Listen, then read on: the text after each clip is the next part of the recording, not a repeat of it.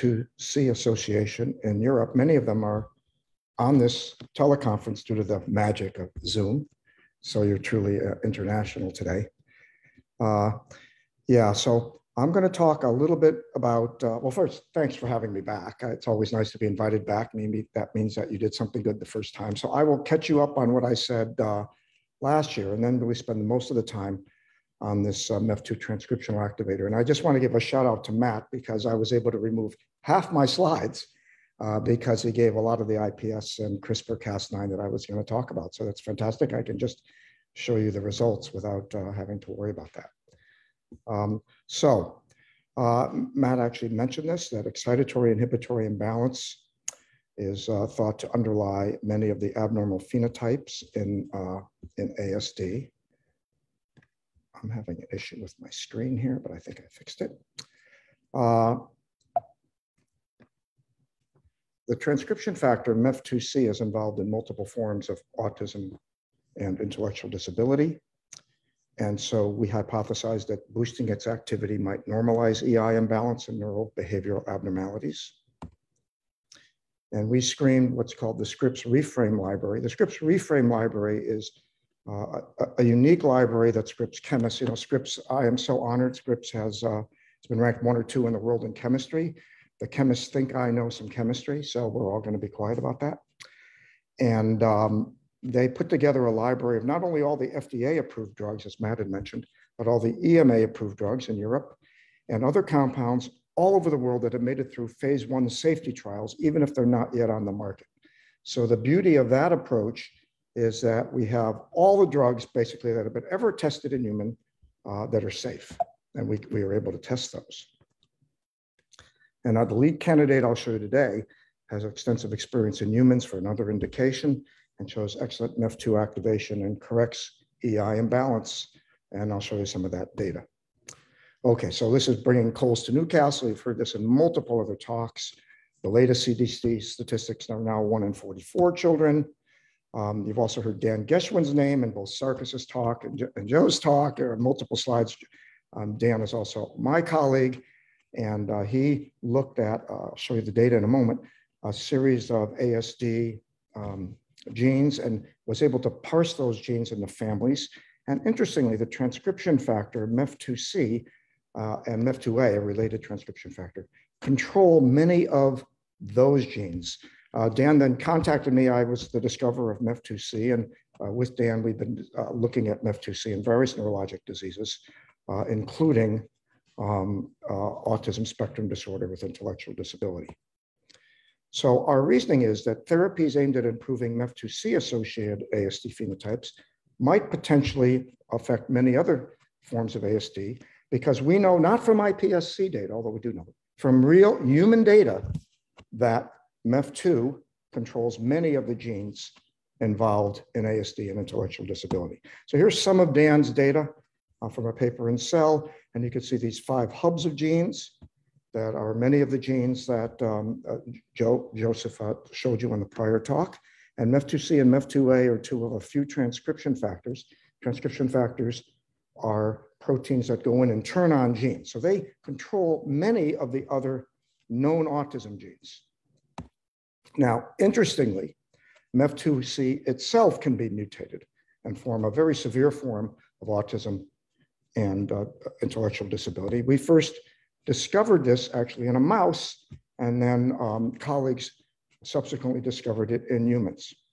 And so this is a gene that encompasses the MEF2C region, and now we know specifically of many mutations in MEF2C that cause this.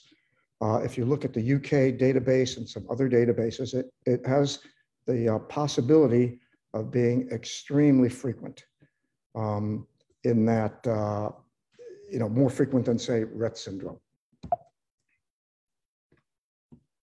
Oops. And these children generally have severe autistic behavior. Only a few of them talk, accompanied by epilepsy, periodic tremor, and abnormal EEG. We'll get back to the electrical activity in a minute, and often severe intellectual disability. Although there are a few that are less severely affected that I've seen. I'm also a physician and have seen, it must be nearly 100 of these cases now, and I'm in contact with many of the families. So we have two disease models, one you just heard about. We also use human patient skin biopsies, both from patients that we then use CRISPR-Cas9. We take tractable mutations. These are mutations that are not too large that we then can correct. We've also introduced mutations into the normal genome to mimic MEF2C. So we have a whole family of these MEF2C mutants. Importantly, we've used multiple genetic backgrounds. You must do this to ensure that it's not something in the background that's causing your phenotype. So we have them from multiple families that we've corrected. We also have a MEF2C mouse that we published, shown here, and we use that to test our drugs. Although, like Matt Lally, we feel it's really important to do this in a human context in iPS cells. Okay, so let me show you our disease in a dish model of the human MEF2C haploinsufficiency syndrome. And so, as Matt just eloquently explained, so I was able to take out many of my slides. We take patients, make human iPSCs, then we can differentiate them into neuroprogenitor cells, into neurons, and multiple other cell types. We've done that not only in two-dimensional cultures, but in these 3D mini brains called cerebral organoids. I'll show you some pictures in a moment. And this just takes you through the stages. These show that we've made NPCs, that is pluripotent cells. We then can take them through the various stages to make neurons. They start to look like neurons, but importantly, they stain to show their neurons. They have the electrophysiological characteristics of neurons. We also have done single-cell RNA-seq, and I'll tell you about that in a minute. So I think the most important finding from this, which should be appearing shortly in Science Translational Medicine, is that the MEF2C ASDs make a lot more astrocytic cells and fewer neurons. So here MAP2 is a marker for neurons, and you can see there's not a lot of green here in the MEF2C child's neurons. In wild type, estrogenic wild type, a lot of neurons. And the opposite is true if you look here. GFAP and S100 beta in this context are astrocytes, and you can see more in the MEF2C neurons after 6 or 10 weeks in culture, and fewer in the wild type. So you're not making neurons properly, also not making synapses properly. Yeah, so I mentioned we can make these 3D cerebral organoids in a dish. We've actually brought some of these kids in, told them we created a little piece of their brain or part of their brain in a dish. They look like this. Many of them actually have little ventricles, what you have in your brain, as you can see here. They have layering. I won't go through all the different layering we have, but we get them pretty mature. We've kept them for 6 or 9 months. We do this in multiple diseases, Alzheimer's disease, which I'll come back to at the end, actually. But I'll show you the autism studies today. And then single-cell RNA-seq shows multiple cell types, interesting deficits in both excitatory and inhibitory neurons in the MEF2C ASD patient samples versus wild type. And others have shown that MEF2C is very important in both excitatory neurons and inhibitory neurons. Interesting also in human microglia, although I won't talk about that today. But we think that underlies some of the infections these kids get. Okay, so let's cut to the quick. What do these cerebral organoids do? Well, they manifest EI imbalance, excitatory inhibitory imbalance. They actually have too much excitation. And this is one indication. We have patch clamp recordings. This is calcium imaging. We have multi-electrode arrays where we can record the whole brain like an EEG. I just want to show you calcium imaging. I showed some of this last year, but we have a lot more to show you now. And so you can see this is the normal wild type, and the neurons are signaling to one another. And we can quantify this. I'll show you the quantification in a minute. If you look at a kid, a child, iPS cells, this child happens to have seizures, and whoops, we've actually recreated the seizure in a dish. You can see it pulsating like that. We can quantify that. Not all of them have seizures. Sometimes they just have too much electrical activity. So the EI is balanced in this case toward E. Too much excitation, you can see it here. Last year, I talked about a drug that we're developing called NitroSynapsin, and you can see when we put it on, it calmed things down dramatically. Here it is again, we calm it down, see everything gets much more toward normal. So as I mentioned last year, this is an interesting type of glutamate receptor antagonist called the NMDA receptor. It's based on a drug that I patented actually for Alzheimer's disease. It's now one of the FDA-approved drugs for Alzheimer's disease called memantine. We modified the structure of memantine, and it has a second site of action at a site we call the S-nitrosylation site, more chemistry that had been discovered in my lab some years ago. So this is a dual-acting, very, very potent drug, but very, very safe. Little company in Boston is developing it. Here's an update on that, and then I'll get to the MEF2 activators. So I won't show you again, but I showed you last year, and we published it, that this drug, NitroSynapsin, damps down only the excessive excitation, doesn't affect normal excitation in the brain. It also corrects multiple neurobehavioral abnormalities in our MEF2C mice. We've now nearly completed pre-IND studies in preparation for a human clinical trial. We're actively seeking financial support.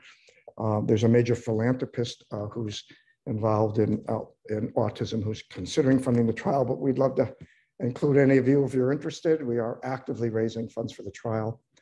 We're going to do a phase 1/2 trial at the same time. And we've identified the first site, which will be at Mass General. They've developed a clinical biomarker that reflects this excessive NMDA receptor activity, so we can get an early readout with our biomarker in addition to doing neurobehavioral tests.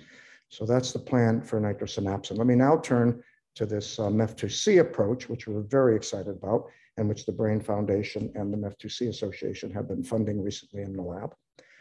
And so I mentioned that obviously MEF2C haploinsufficiency, where one copy of the gene is missing or has a deletion or is somehow not working, there's one allele, that the other copy of MEF2C that's still there. Perhaps we could overstimulate that and compensate. And then most importantly, because Dan Geschman had shown that MEF2A and C are very important in controlling those hubs of many, many other genes involved in ASD, we reasoned if we could increase MEF2 activity in general, we might be able to turn on those genes and offer some benefit. And so we carried out high throughput screening of the chemical libraries I mentioned at Scripps, not only that reframe library, but multiple other libraries. We have about 1.5 million compounds. I haven't screened all of them. I don't believe in that mindless screening. We screen for drugs we think are in categories that can work. So we have about 100K screen that we've done. And we've identified 5 drugs that are existing drugs, already been in humans. And we have one candidate, I'm going to call it compound Y today, and I'll show you some data with that compound. So how do we do this? Well, as I mentioned, MEF2C and A, and there's other forms of MEF2, but those are the 2 that we know are involved here. They bind to a piece of DNA and turn on various target genes. What we've done is replace one of those target genes with luciferase reporter, something that bioluminescently has bioluminescence, so we can see it in the screening method. And then we add multiple drugs, and we see if it activates MEF2. And here it's shown in a 384-well plate. We have a luminometer to read that bioluminescence. We can put one drug in each, and we get basically certain drugs turn on MEF2 activity, shown here on the y-axis. We have what's called a very good Z-score. We have a good, anything over 0.5 means you can go and screen your libraries, which we've done. So here's one typical screen of many that we've performed. And this is MEF2 activity. Remember, turning on that luciferase. So we're going to turn on all those genes that are turned off, not only in MEF2C haploinsufficiency, but in many other forms of autism. And you can see the top hit here is this compound Y. We do have other hits, but we're particularly interested in this one because it has very extensive use in people for another indication. And so now we more precisely look at MEF2C activity for the aficionados out there. We we compare it to Ranilla. So we just want to make sure it's not turning all transcription on, but just MEF2C. Ranilla is to monitor background activity, if you will. And we have very good activity at MEF2 sites. So we would turn on MEF2A and C in point of fact. Now we wanted an indication. Remember I said the neurons weren't growing properly and they weren't growing out their neurites and their synapses. So we have multiple ways. I'm just going to show you one of them. We can actually look at that neuronal marker MAP2, which is all over the neurites, and we can quantify that as shown on this plot here. And what you see is there's more MAP2 when we treat the haploinsufficient neuroprogenitor cells that have less MEF2C. And you can see much more MAP2 protein. I won't show you pictures, but also we get many more neurites and synapses when we put the MEF2 activator back into the dish or into the cerebral organoid. Okay, so remember I showed you this picture of a child with seizures, boom, boom, boom. We can actually quantify that aberrant electrical activity, giving you EI imbalance.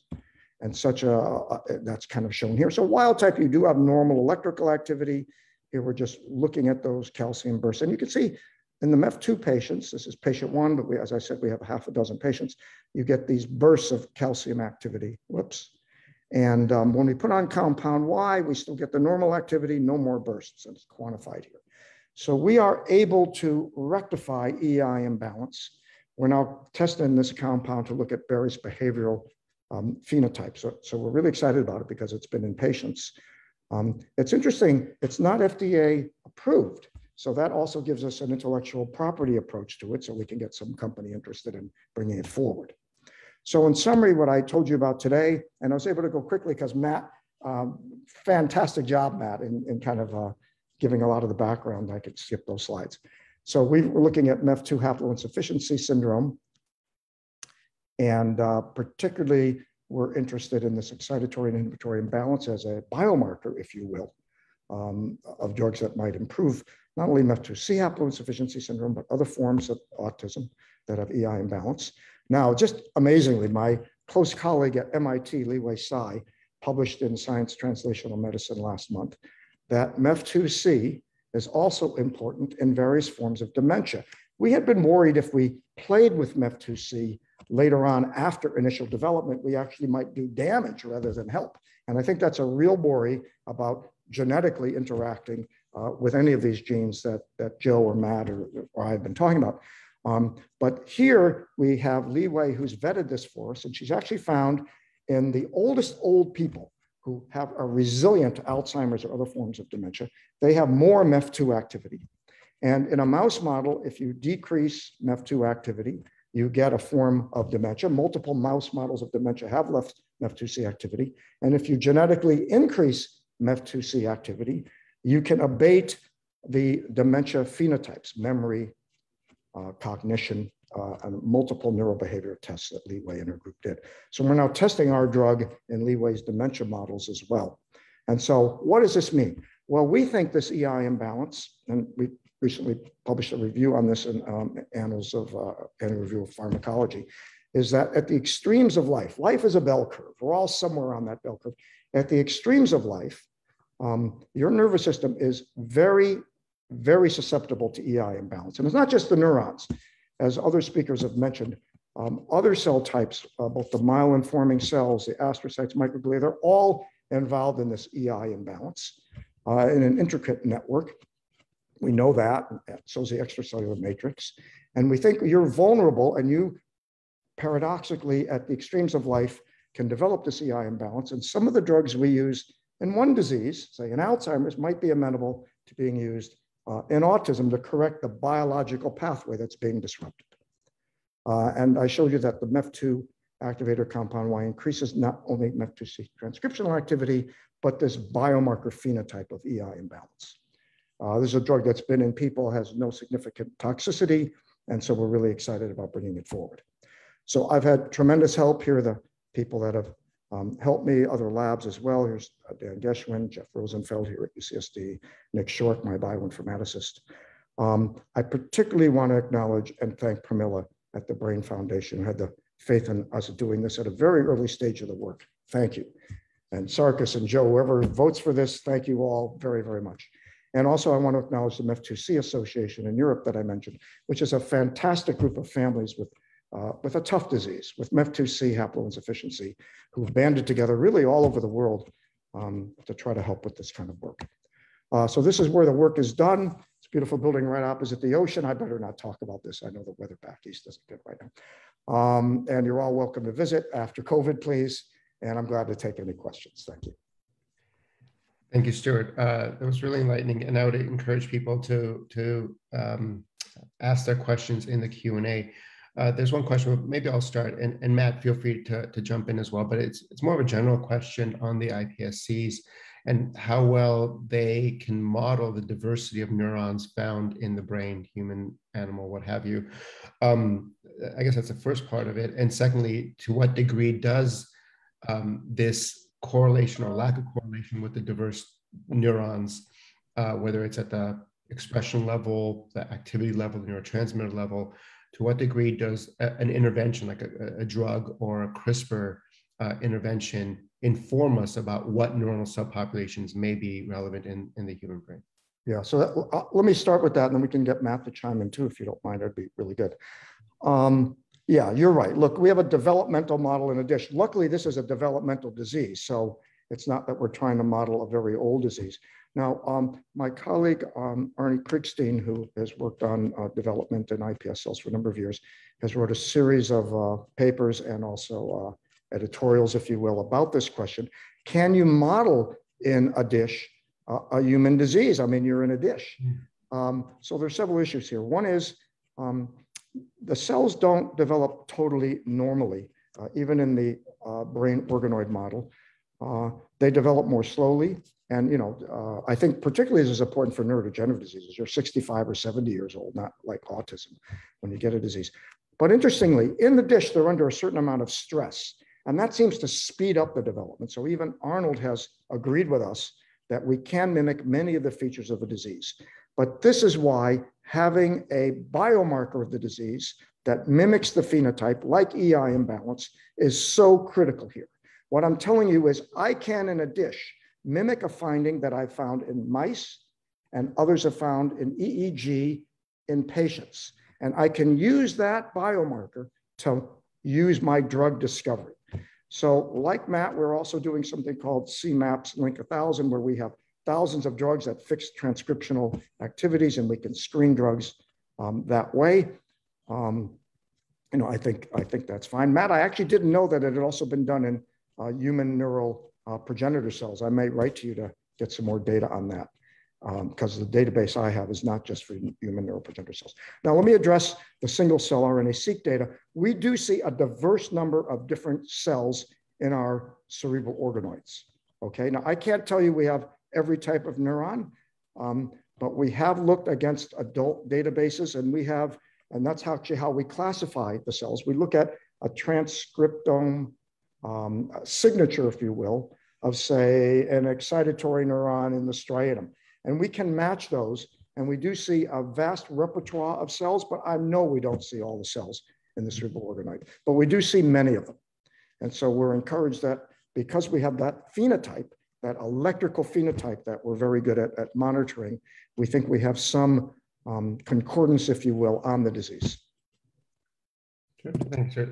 A couple more quick questions, I think. Is a planned trial for compound Y in patients with MEF2C mutations or in a different subset of ASD? Yeah, so that's great. There is no, although we're working with colleagues to get this, we really don't have what they have for Rett syndrome, which is a natural history study of MEF2C, which would really facilitate our doing a clinical trial. While we'd like to do that, I think all of these drugs, and we've met with the FDA and discussed this ad nauseum, we're probably going to be doing it in another subset of ASD patients that are a little more tractable. Yeah, so both for NitroSynapsin and the MEF2 activator drugs. That's the plan right now, simply because the FDA is driving us that way, but we hope in the future we absolutely want to treat those children. Look, all of our children need help with this, and we're working hard on that, as we all are at the symposium. Yeah, I could imagine having a pre-screen based on a narrow genetic subpopulation would just, you know, make recruitment so challenging that it would be, you know, very difficult to even run the trial, right? I'm just wondering, maybe just dovetailing off that question, because MEF2C controls so many other genes, are there other, you know, either genetic or maybe physiological parameters one can use to enrich for a population that may respond to the drug? There is, as I mentioned, the Mass General group has developed a biomarker that you know, they'll be publishing and talking about soon, and it actually reflects the phenotype I showed you. And so we're very, very excited about that biomarker, because, you know, when you have a little company taking a drug forward, and I've done this several times now with memantine and other drugs, you have to kill a drug. You have to, this is the trick of a little company. You don't make a drug, you kill a drug, so you get to the right drug eventually. So having a biomarker for an early readout in a study is absolutely critical. if it's a reliable biomarker. And we think we have one. Joseph, you have a question? Yeah, I was just wondering about, some of the, at least the NitroSynapsin and even this new compound Y, they seem to be working on, as you said, excess electrical activity. What about trying it in just epilepsies? Intractable epilepsies, for example. Yeah, well, that will be one of the readouts. Many of these kids have epilepsy. So that is one of the endpoints we've discussed with the FDA. Thank you. Stuart, Great talk. One more question in the Q&A. Does NitroSynapsin activate mTOR? Well, downstream, it may. What it does is, I haven't looked at that specifically, but we know that it, well, we partly have looked at that. So we've tested it in a tuberous sclerosis model, and it's published. And I'm not going to be able to conjure up that immunoblot in my head right now. We've looked at the pathway, and it corrects the pathway. It does interact with the mTOR pathway. So the answer is yes. And we think that's because it's, in part, many of these genes are neuronal activated genes. And we know that MEF2 damps down this excessive electrical activity. Interestingly, it spares normal synaptic activity. That's why it and memantine that I developed previously are so well tolerated, as opposed to many other drugs that have tried to interact with the NMDA receptor. Sure. And Joseph, is that a legacy hand that's raised, or do you have another question? That's great. Sorry, I don't remember that one. We'll move on. Thank you so much, Stuart. Thank you all. Thanks for having me. Absolutely. To the next talk by Kazu Takahashi.